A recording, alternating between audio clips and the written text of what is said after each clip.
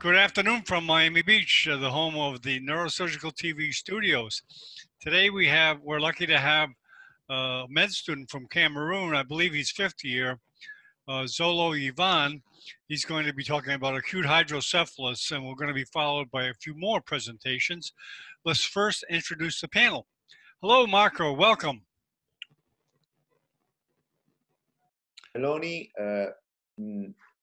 Okay, the audio is here. I'm a consultant neurosurgeon in Gravenona, north part of Italy. Good. Welcome, a frequent contributor to this channel. Welcome, Marlo. And Kelvin, welcome. Please introduce yourself. Thank you so much, Dr. Bennett. It's my pleasure to be here.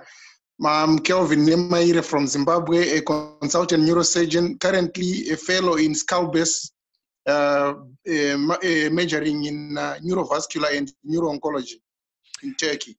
Very welcome, Kelvin, and maybe we can hear of what your experiences in Turkey in a formal presentation. And also a friend of Dr. Kabulo, who is going to be presenting in a couple of hours. So, okay, Zolo, welcome and thanks for accepting the challenge. And it's all yours.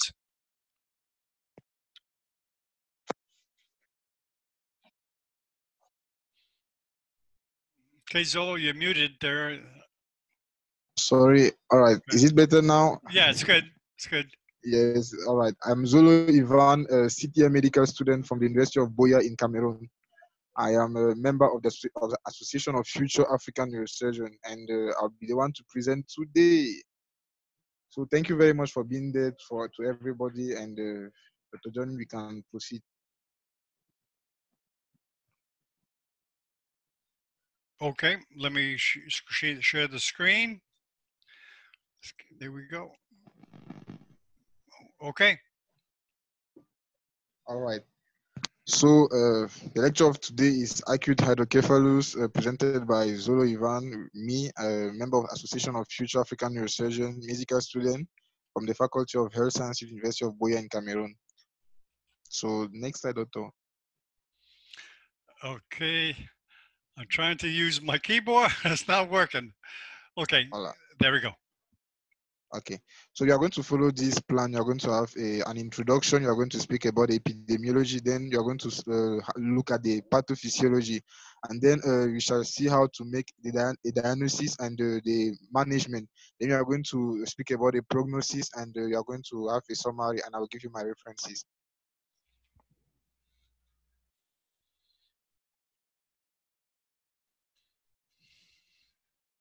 Next slide. Yes, doctor. Okay.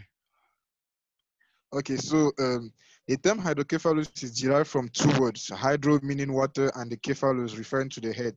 So hydrocephalus is a condition in which excess cerebrospinal fluid builds in up within the ventricles of the brain, and they may increase the pressure within the head. So CSF has three crucial functions. The first thing is it acts as a shock absorber for the brain and the spinal cord. The second one, it acts as a vehicle for delivering nutrients to the brain and removing waste. And then the last one is it flows between the cranium and the spine to regulate the changes in the pressure within the brain. Next slide, doctor. So here we have two diagrams.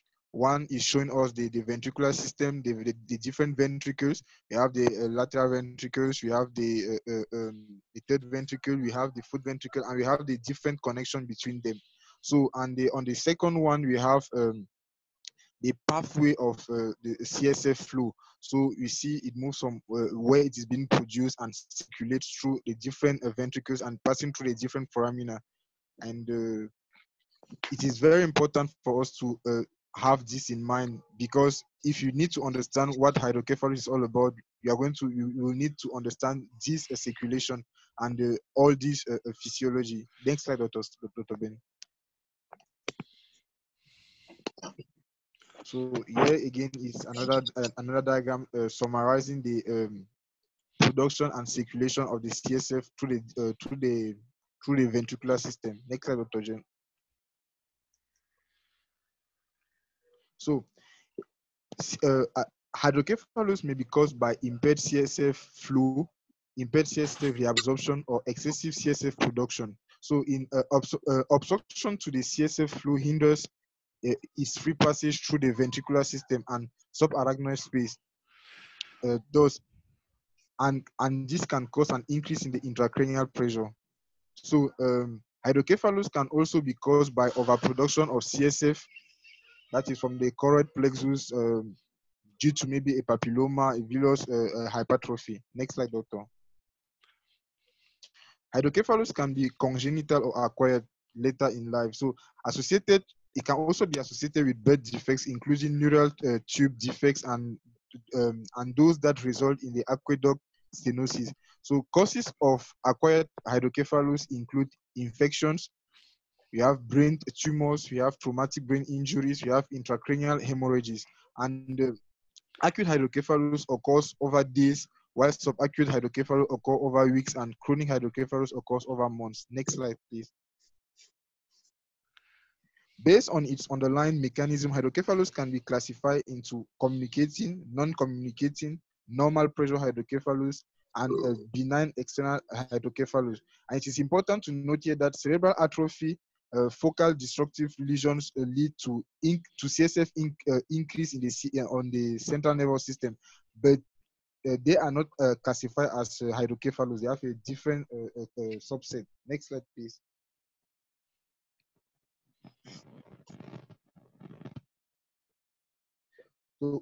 So now let us try to see the different types that we have mentioned in the previous slide. So communicating hydrocephalus or non-obstructive hydrocephalus occurs as a result of either overproduction of the CSF, defective absorption of the CSF as a result of damage to arachnoid granulation, or venous drainage insufficiency, and this causes diffuse ventricular dilatation. So in a non-communicating hydrocephalus, which can also be called obstructive hydrocephalus, here we see CSF flow is obstructed within the ventricular system or in its outlets to the arachnoid space, and this results in impairment of the CSF flow from ventricular to the arachnoid space. So in the diagrams I showed you in the beginning of the presentation, you saw the pattern, the CSF flow. So if there's any disruption here, if there's a problem at the level of the outlets, then we speak about non-communicating hydrocephalus. If there's obstruction there, we speak about non-communicating hydrocephalus, because there's actually a lack of communication between the ventricular system, which is like actually a pipe. So if there's any problem at any level in the pipe, like for example an obstruction, then we speak about non-communicating hydrocephalus, because the ventricular system is not communicating. Like there's like a barrage. That's why it's also called obstructive hydrocephalus. So it is mostly seen in intraventricular or extraventricular mass occupying lesions, and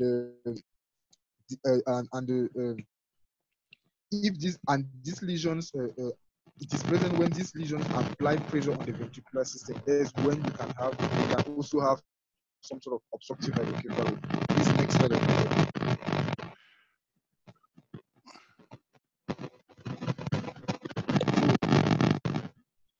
If the foramen of Monro obstruction may lead to the dilation of one or enlarge enough those both lateral ventricles. So if there's an obstruction at the level of the foramen of Monro, given that it is kind of a communication with the spinal cord, there's going to be dilatation of, first of all, the ventricles that are immediately after it. So we are going to have the dilatation of the different ventricles, and that's how it's going to go backward.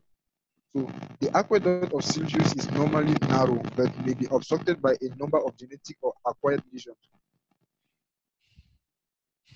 and lead to dilatation of both lateral ventricles as well as the third ventricle. So a fourth ventricle obstruction leads to dilatation of the aqueduct as well as the lateral and third ventricles. This is seen mainly in Chiari malformation. The foramina of Luschka and the foramen of emergency may be obstructed due to congenital malformation. And this is being seen, for example, in Dandy-Walker malformation. Next slide, doctor, please.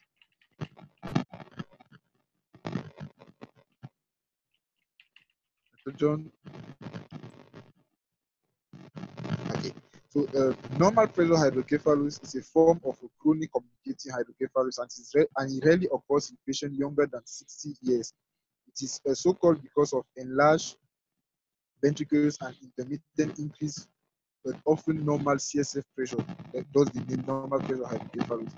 And at night, there might be some intermittent elevation of intracranial pressure in some individuals. And it is characterized by a triad of symptoms, which is dementia, apraxia gait, and urinary incontinence. Next slide, please.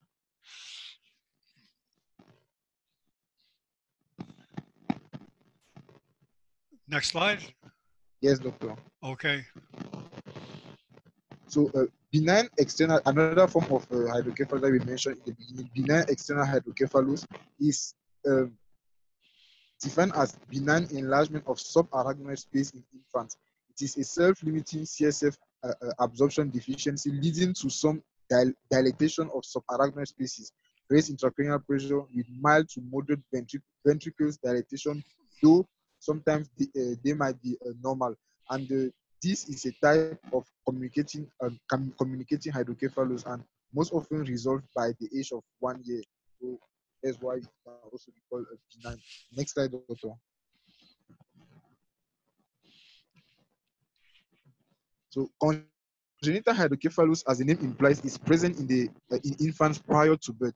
And the most common cause of congenital hydrocephalus is aqueductal stenosis. Other causes include neural tube defect, arachnoid cyst, Dandy-Walker syndrome, and the Arnold-Chiari malformation. In newborns and toddlers with hydrocephalus, the head circumference is enlarged rapidly and soon surpasses the 97th percentile. That is when we can now call it some sort of enlargement of the head compared to the normal population. And since the skull bones have not yet firmly joined together, bulging, firm anterior and the posterior fontanelles may be present even when the person is in an upright position. And in about 80 to 90% of infants with spinal bifida, they develop hydrocephalus. Next slide, please, doctor. So now I think you're speaking about the epidemiology. So about 1 to 2 in every 1,000 newborns have hydrocephalus, and the rates in the developing world may be higher. Normal pressure hydrocephalus is estimated to affect about 5 per 100,000 people, with rates increasing with age. The pool incidence of congenital hydrocephalus is highest in Africa and Latin America, and lowest in the United States and Canada. And the incidence is higher in low and middle income countries than in high income countries, and those are the values, or those are the estimations. So while likely representing an underestimate, each year nearly 400,000 new cases of pediatric hydrocephalus will develop worldwide. Next slide, please. John. Oh, I'm sorry.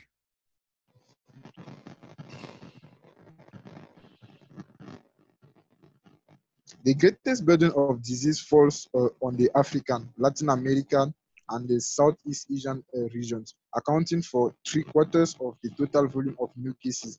The high crude birth rate, greater portion of parents with post-infectious etiology, and higher incidence of neural tube defects all contribute to a case volume in low and middle income countries that outweighs that in high income countries by more than 20-fold. Global estimate of adult and other forms of acquired hydrocephalus are lacking.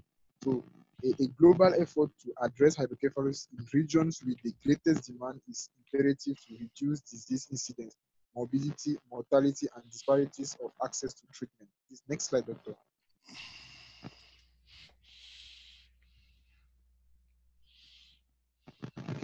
Incidence is same in male and female unless for Vickers-Adams syndrome, which is an X-linked hydrocephalus, which is an X-linked hydrocephalus with aqueduct of sorry aqueduct of severe stenosis, having male predominance, and it has a male predominance, meaning that it's an X-linked condition. So normal pressure hydrocephalus also has a slight male predominance, and hydrocephalus has a bimodal age curve. One peak occurs in infancy with various causes, and the other one in adulthood. Adult hydrocephalus represents 40% of total case of hydrocephalus. Next slide, please.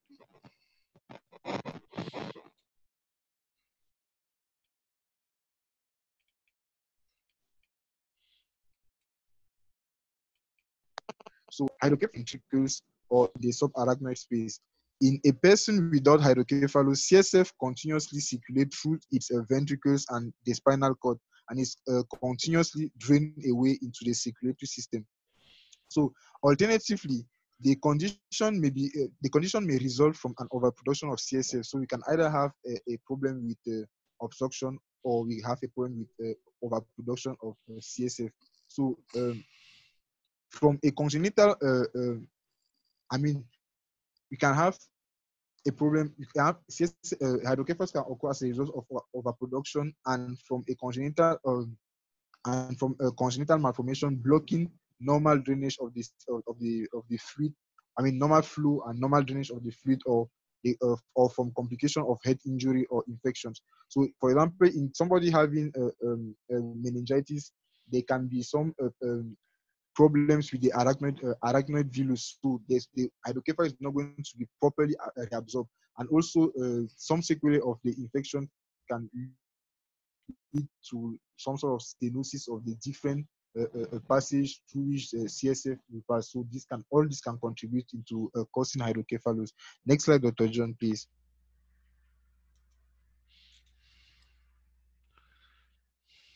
Okay, so compensatory mechanisms may occur through transventricular absorption of CSF and absorption along nerve root sleeves, resulting in enlargement of the optic nerve sheath. This is important to understand, because all this will somehow determine what you are going to observe in the clinical presentation of the patient. So the temporal and the frontal horns dilate. The temporal and the frontal horns of the ventricles dilate first, and it's usually asymmetrical. This may result in elevation of corpus callosum, stretching, and eventually perforation of the septum pellucidum, tightening of the cerebral mantle, or enlargement of the third ventricles downward into the pituitary fossa, thus causing pituitary dysfunction. And also, there's some sort of dorsal midbrain compression leads to Parinaud syndrome, which is characterized by paralysis of the up gaze, pseudo-avial Robertson pupils, convergence retraction nystagmus, and there's eyelid retraction, thus leading to some sort of setting sun sign. This is like some sort of like hallmark of hydrocephalus in children. Next slide, doctor. So compression of the brain tissue by accumulating fluid and the skull eventually cause neurological symptoms such as convulsion, intellectual disability, and epileptic seizures observed in hydrocephalus. These signs occur sooner in adults. And fetuses, infants, and young children with hydrocephalus typically have an abnormally large head, excluding the face, because of the pressure of the fluid because of the pressure that the fluid causes, which causes the individual skull bones to bulge outwards and at their juncture points. So it's obvious that given that in children the sutures are not yet well formed. So if there is some sort of increase in pressure from within, this is going to cause an outward bulge of the different bones of the skull. Next slide, doctor. The elevated intracranial pressure may cause compression of the brain, leading to brain damage and other complications. if the foramina of the fourth ventricle or the cerebral aqueduct are blocked, CSF can accumulate within the ventricles. This condition is called internal hydrocephalus, and it results in increased CSF pressure. The production of CSF continues even when the passage that normally allow it to exit the brain are blocked. So this will lead to fluid that builds inside the brain, causing pressure that dilates the ventricle and compresses the nerve, the nervous tissues. Next slide, doctor. Compression of the nervous tissue usually results in irreversible brain damage. If the skull bones are not completely ossified, as we already mentioned, when the hydrocephalus occurs, the pressure may also severely enlarge the head, as we see in the image that is just beside. And the cerebral aqueduct may be blocked at the time of birth or may become blocked later in life because of tumor growing in the brain stem. So it can be acquired or it can be congenital. Please, next slide, doctor. This is an image of the ventricular system. You see how it's been how it's dilated, and beside is the sun setting eyes in a child with hydrocephalus, and also see how the head is severely enlarged. Next slide, please, doctor.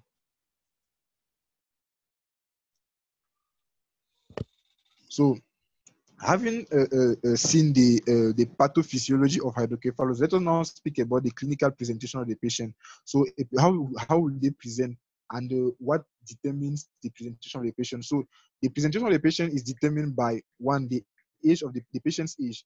It's clear that if there's a hydrocephalus in a child, like maybe an infant in whom the sutures have the sutures are not yet well formed, is going to be the presentation is going to be different from hydrocephalus occurring in an adult where the sutures have already been consolidated and well formed. So it will depend on the patient's age, the underlying cause of the hydrocephalus, the location of the obstruction, the duration, and the rapidity of onset. And the symptoms in infant include poor feeding, irritability, reduced activity, vomiting. Next slide, please, doctor.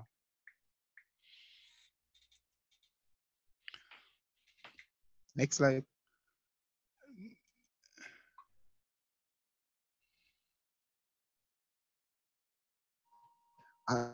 Can you see that? Symptoms, we have already seen the symptoms in. Is this the right slide, Zolo?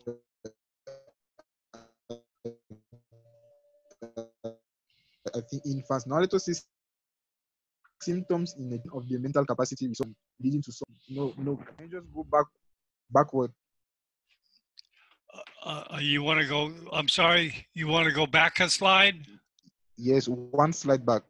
Okay. That's. No, you went forward. Okay, as usual. Use the keyboard. I'm not used to this platform. I'm going back forward. There's no option to go backwards. Use the keyboard. The keyboard. Oh, I'm sorry. Okay. You're right. You're right. Okay. Good. Tell me when. Is this it? Yes. This is a slide. Good. Okay. So we said that there's going to be slowing of the mental capacity in children. There's going to be headaches, especially in the morning. There's going to be neck pain. There's going to be vomiting. There's going to be blurred vision, double vision, stunted growth. Sorry, there's a problem with that spelling. Precocious puberty, spasticity, and next slide.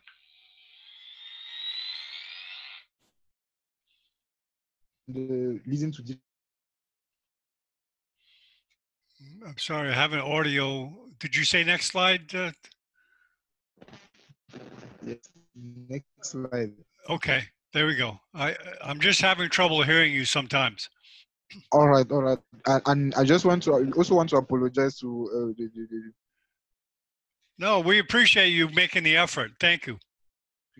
Listen to a presentation. Actually, it's one no problem. PowerPoint, and yes, okay, good. There's a message from Ulrich. Okay, so in adults, the symptoms in adults include cognitive deterioration, headaches, neck pain. There's nausea, vomiting, blurred vision, double vision, difficulty in walking, drowsiness, and incontinence. Next slide, please.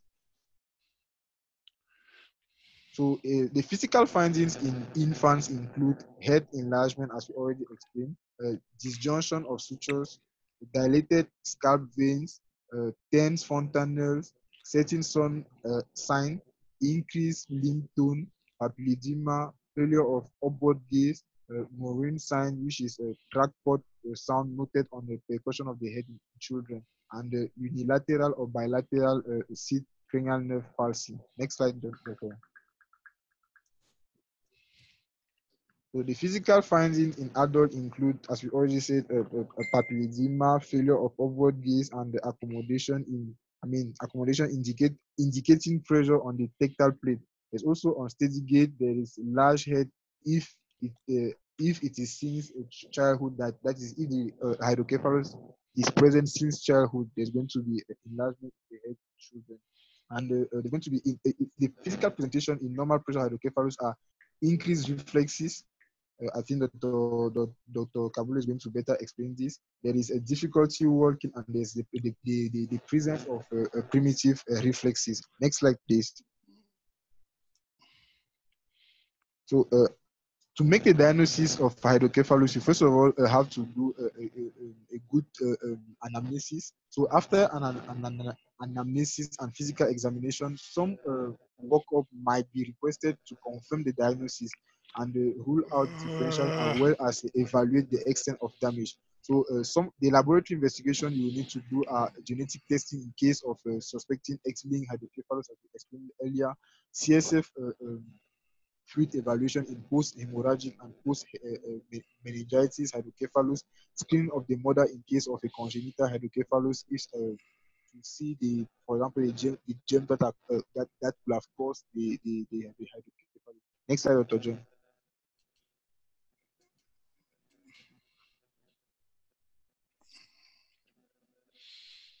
Next slide. Is that diagnosis? Yes, next slide, doctor. Yeah, it's not, okay, it's not going forward. There we go. Okay, so we have already spoken about the laboratory investigation that we can do for that. Now let us now see the imaging studies you can do. So you should do a CT scan, that is to see the size of the ventricles. You should do an MRI. You should do, and the criteria that will help you to define if it is a hydrocephalus or not on the CT scan or the MRI are the sizes, the size of both temporal horn, that is, it should be greater than 2 millimeters. And you should note that the temporal horns are not clearly seen in absence of hydrocephalus. So the ratio of the other criteria that we should use is the ratio of largest width of frontal horns to maximal biparietal diameter. And if it is greater than 30%, you have a case of hydrocephalus. We also use a transependymal exudate in translated on, transependymal exudate is translated on images as a proventriculus hypoattenuation or superintending on the based on the if seen on the CT and the MRI. And also there's going to be ballooning of the frontal horns of lateral and third ventricle, that is called the Mickey Mouse ventricle, Mickey Mouse sign, and it is indicating aqueduct obstruction. You can also have upward bowing of the corpus callosum. So if you have all these five indications, then it is more suggestive of the hydrocephalus. Next slide, Dr. John. And now to determine if it is a chronic hydrocephalus, you are going to have a temporal horns that may be less prominent than acute hydrocephalus. You also have third ventricle. Third ventricle may terminate, may herniate into a sella tussica. The sella tussica may be eroded. You might also have macropenia, and you have the corpus callosum may be atrophied. That is in X vacuum. As I said, there's the type of hydrocephalus where there's some sort of atrophy and the CSF fills the space that is being left, and so it's not really a hydrocephalus, but some consider it as being a form of hydrocephalus. Next slide, Dr. John. So on ultrasound, through anterior fontanelle here you do through anterior fontanelle to evaluate the subependymal and the intraventricular hemorrhages and possible development of progressive hydrocephalus. We also do hydronuclide cystenography. You can also do a skull radiography, and you can also use an EEG and a lumbar puncture. Next slide, Dr. John. So now that you have already seen the different presentation and how to make a diagnosis of hydrocephalus, let us now have an idea about the management of the hydrocephalus. So we can have different groups of management. We can have a medical care, and here this care compared to the surgical care is just used to delay the surgical care. So this is not the best management, but sometimes we can use it. We can give the patient some medical care. So as we say, it is used to delay the surgical care, which is the most and the mainstay of management of hydrocephalus. And normal CSF physiology may resume during this period of care, thus avoiding surgical intervention. So you can have a patient having, the hydrocephalus will resolve and everything will go back to normal when giving the medical care to the patient. But it is not effective for long-term management of chronic hydrocephalus, and it may include metabolic side effects, and those should only be used temporarily. The drugs used here work with different mechanisms to alleviate the hydrocephalus. Next slide, Dr. John. So in the medical care, the drugs that you give to the patient work by different mechanisms to regulate the CSF dynamics as follows. So there's either going to be decreased CSF secretion by the choroid plexus, and the drugs that do that are responsible for this, we have acetazolamide and the furosemide. And you can also increase CSF reabsorption, and the one mainly used here is isosulfide. Though there's some sort of worry concerning this. Okay, so acetazolamide can be used alone or in synergy with the furosemide, and it's mainly used in post-hemorrhagic hydrocephalus in neonates. So it is a non-competitive reversal inhibitor of carbonic anhydrase, which leads to decreased CSF secretion by the choroid plexus. Furosemide lowers the sodium uptake, affecting water transport into the cells by inhibiting cellular membrane cation chloride form, as well as inhibiting the carbonic anhydrase enzyme. Next slide, doctor. So having seen on the medical care, which I repeat is not the appropriate care for hydrocephalus, it's just a measure to delay. It's just a measure that we can use if there's a problem for the patient to have access to surgical care. The main treatment for hydrocephalus, depending on the type, also is surgical care. So what is present in the surgical care? This is, as I say, is a preferred therapeutic option over medical care, and it includes, you can do a lumbar puncture, you can do a choroid plexus cauterization, you can do shunting, we have opening of stenosis, I mean, enlarge the stenosis, we have removal of tumor compressing the ventricular system, as I explained earlier. If you can also have due to an external obstruction. We also have endoscopic fenestration of the third ventricle as a surgical measure. We have ventricular tap, we have open ventricular drainage, and each technique has advantages and disadvantages. Just a balance of two a balance of the two, the advantages and the disadvantages, should be made before using any of the techniques. Next slide, Dr. John. So let us see a lumbar puncture. So it is useful only in cases of communicating hydrocephalus. So you should first of all make sure that the patient has a communicating hydrocephalus before you use the lumbar puncture as a measure to relieve the patient from the hydrocephalus. And it's often done in post intraventricular hemorrhage hydrocephalus. In the case of choroid plexus cauterization, this may be used in cases of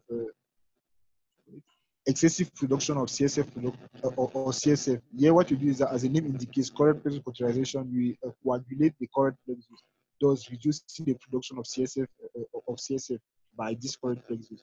So we have shunting, which is performed in most cases of hydrocephalus. and it is up to 75% of hydrocephalus patients are treated using this method worldwide. And it involves the placement of ventricular catheter into the cerebral ventricles to bypass the flow obstruction or the malformation and drain the excess fluid into other body cavities where it can be reabsorbed. Next slide, Dr. John. So the different shunts, the shunts drain the fluid into, so as we said, it can either drain it into the peritoneal cavity. In this case, it is called a ventriculoperitoneal shunt. You can drain it into the right atrium. It is called a ventricular arterial shunt. You can drain into the pleural cavity where it is being called a ventriculopleural shunt, and into the gallbladder.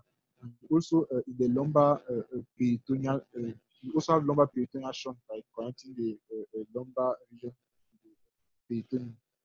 So some complications and those drawbacks in using shunts include headaches. The patient can have headache. We have vision problems, irritability, fatigue, personality change, loss of coordination, difficulty in walking, um, uh, a return of working difficulties. For example, if the patient had difficulty walking before, as you said, which is a sign of hydrocephalus, when treating the patient, you can have a return of all this, uh, uh, uh, which is a complication of the shunt, because if maybe there's an obstruction of the shunt, it's no more going to be doing its job, so leading back to a build-up of CSF in the ventricular system, and those continuously giving the presentation the patient came with. We also have mild dementia or incontinence. In infants, the symptoms of shunt malfunction can include all of the above, as well as vomiting and inappropriate head growth, and of course the sun setting eyes. So fortunately, most complications can be dealt with successfully. So if you realize there's a case of obstruction, you just have to either remove it and redo it all over. And if, for example, there's a problem with excessive drainage of CSF, you just have to regulate the amount of CSF that you are draining. So most of the complication of shunts can be managed eventually if we exclude some kind of infection, though we can also manage the infection. Next slide, Dr. John. So the other method of treating hydrocephalus is endoscopic third ventriculostomy, or ETV, or it can also be called endoscopic fenestration of the third ventricle. And an opening and it is being done how there's an opening in the floor of the third ventricle, which is made and allows the CSF to flow directly to the basal systems, thereby shortcutting any obstruction in the aqueductal stenosis. For infants, this technique is sometimes combined with choroid plexus cauterization, and I already explained the choroid plexus cauterization the previous slide. Next slide, Dr. John. So let us now have a word about the prognosis of hydrocephalus. The prognosis depends on the cause of the hydrocephalus, the extent of the symptoms, and the timeliness of the diagnosis and the treatment. So it's very important to act earlier if you would like to have a better prognosis. Some patients show a dramatic improvement with treatment, while others do not. In some instances of normal pressure hydrocephalus, dementia can be reversed by shunt placement. Other symptoms, such as headache, may disappear almost immediately if the symptoms are related to the elevated intracranial pressure. In general, the earlier hydrocephalus is diagnosed, the better the chance of successful treatment. Of course, if you allow the hydrocephalus to stay for long, there can be some irreversible brain damage. So the earlier you manage the patient, the better for the patient. The longer the symptoms have been present, the less likely it is for the treatment to be successful. But unfortunately, there is no way to accurately predict how successful surgery will be for each individual. Some patients will improve dramatically, while others will reach a plateau or decline after a few months. Next slide, Dr. John. So shunt malfunction or failure may occur also, and the valve can become clogged, or the pressure in the shunt may not match the needs of the patient, requiring additional surgery. In the event of an infection, antibiotic therapy may be needed and unlikely temporary removal of the shunt and replacement by a drain until the infection is cleared. The shunt can be reimplanted when and when there's a shunt malfunction, a surgery is often needed to replace the blocked or malfunctioning portion of the shunt system, as we already explained. So next slide, Dr. John. Neurological function should be evaluated post-surgery. If any neurological problem persists, rehabilitation may be required for further improvement. However, recovery may be limited by the extent of the damage already caused by the hydrocephalus and the brain's ability to heal, the plasticity of the brain. So because some causes of hydrocephalus are ongoing conditions, long-term follow-up is required, and the follow-up diagnosis takes include a CT scan, MRI, X-ray, and all of these are helpful in determining if the shunt is working properly beside the physical examination. So if you do a physical examination, evaluate the patient, if the patient is not improving, then you can know to be sure that it's maybe due to any malfunctioning. You can request any of the tests to confirm your doubt. Next slide, Dr. John. So in summary, hydrocephalus is a frequent condition and carries a high morbidity rate. Some causes of hydrocephalus has some sex and age predominance. Hydrocephalus has various mechanisms responsible for its onset. Thus, treatment knowing the underlying cause helps to orientate on which modalities to use, and which will eventually help improve the outcome of the patient. Surgical care remains the mostly used treatment modality and the best, and the prognosis will depend on the cause, the extent of the symptoms, and the timeliness of diagnosis and treatment. Studies need to be done to fine-tune knowledge on hydrocephalus and care delivery to the patient with hydrocephalus. Next slide, Dr. John. These are my references. And next slide. Thank you very much for your attention. So here we have health is a human right that 400 million are waiting for. So we should act for this. We should put in place measures that permit these 400 million people to have access to their human right, which is health. Thank you very much. Thank you, Zolo, for another great presentation. That's a lot of work to put that together. And we'll open the panel for comments or questions. Any comments, Marco? First of all, let me allow to tell Zolo is a great presentation, very complete, very exhaustive, because he got all the aspects of the hydrocephalus, from the newborn hydrocephalus congenital to the adult hydrocephalus. It's not so easy to do, but it's a great job. Congratulations, Zolo. I want to just highlight about the complication of ventricular shunt, and highlight in case where there is an infection of ventricular shunt, and you have the diagnosis doing a tap on the valve, don't attempt any conservative way. Just remove the shunt and put an extra ventricular drainage, because in this case time is precious. You know, I also have a comment, Marco. Someone wrote in from Nigeria, a Nigerian neurosurgeon whose name is Adi Kola Olomo. He's a neurosurgical resident. He asked, what antibiotics do you use to prepare the shunt hardware to avoid problems like you're talking about, infection? Well, first of all, I do prophylaxis antibiotic 2 hours before the surgery. I use cephalosporin, use cefazolin 2 grams. And I attempt to do surgery as a first case of the morning. because of course you clean the operating room after every operation, but it is obvious that the operating room is cleaner at the first case than at the last case. That's a good point. That's a good point. And another things, prepare the skin. So shave the skin of patients where you need to operate using alcohol solution. I use the scrubs, the same scrubs I used to clean my hands before surgery. And use a frequent shift of your blowers. So if you start to cut the skin, then after you expose the bone, change the glowers, because of course the skin is cleaned, but is the part that can be more contaminated by bacteria.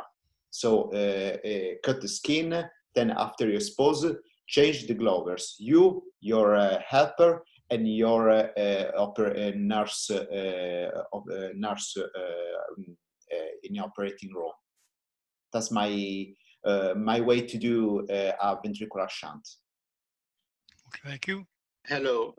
Thank you, Dr. Meloni. Thank you so much. About the question, if I can add to what Dr. Meloni said, I'll just send in a message right now, the link to an article that everyone can read, especially those from low and middle-income countries. This was published really recently by Professor Kalangu, who's a former vice president of the WFNS and works in Zimbabwe, with other neurosurgeons in 3 different countries. They did a multi-centric study on shunts. Can you share the screen with that? Yeah, let me get you. Okay. So let me get the original one, and I'll share the screen. So they did this study, and they've explained step by step how you can get to zero shunt in a low resource setting. It's a very interesting study, especially because we know that, well, ETVs are good, they're cool, but at the moment, not everyone can get ETVs. So we are left with our good old Shabras. Let me try and unlock this so everyone can see. They have everything with, Dr. Meloni explained it very well, about how you need to prepare the skin, how you need to shave. They have everything, how you need to get your cases in first in the morning. You need to limit your cases. That's why it's not a good idea to have these campaigns during which you go to an area and then you're operating 30 kids because it's a hydrocephalus campaign. That's not a good idea. You'll get a lot of infections. So as you can see here, protocol to minimize infection. The title of the article is Towards Zero Infection. I sent the link in the message. As you can see, shunts done in the morning, neonates and infants before older patients. It's a long list. It's a really long list, and they have their results. A very interesting thing about this study is in their results, they actually found out that the primary cause of hydrocephalus was not post-meningitis hydrocephalus, was actually third ventricle aqueductal stenosis. So that was a change, because we usually thought that in our context it was due to infection. So I invite everyone to read this. Thank you very much. Thank you. Okay, any more comments or questions from Ahmed? I don't think we met you, Ahmed. Do you want to introduce yourself? Are you there, Ahmed? Possibly not. Any comments, Dwayne, from another student, former presenter later? Well, I think it was a great presentation. Can you get me? Yes, we get you. Yes, it was a great presentation. Though I came in late, but yeah, I think that's what I can say. It was a wonderful presentation. Okay, thank you, Dwayne. Okay, very good, everyone, gentlemen, because Nathalie's not here, but I'll speak to her about that. Thanks everybody for coming, and we'll end this presentation formally, and we'll start the next one.